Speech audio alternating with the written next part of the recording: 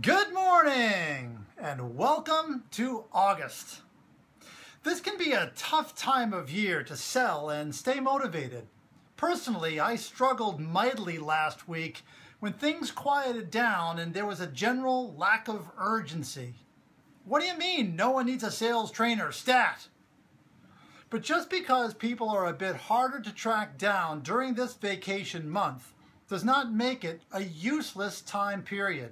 For example, you might want to look at your list of big fish accounts that you're pursuing, add to it, or make some substitutions. Or how about shoring up your LinkedIn profile and requesting some testimonials? Perhaps you could reach out to 25 people a day and ask to connect. The value of a great LinkedIn network will help you in ways that you could not ever predict. And hey, how are those existing accounts faring? When's the last time you brought them a new idea? Are you vulnerable?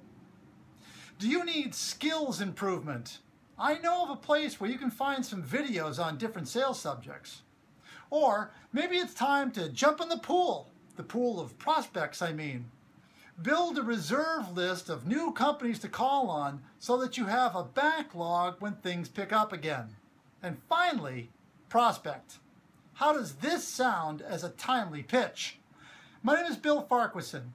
This being a slower time of year, I thought maybe it'd be a great time to meet a new prospective vendor who has some different ideas.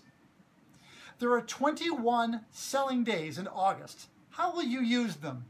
You could complain about the summer slowdown, or you could make the best of it by sharpening the saw. Hey, let's talk. Now you can book time on my calendar and talk about your sales challenges or your salespeople or your company's future or whatever. Just go to this website right down here and grab yourself a time slot. Let's talk.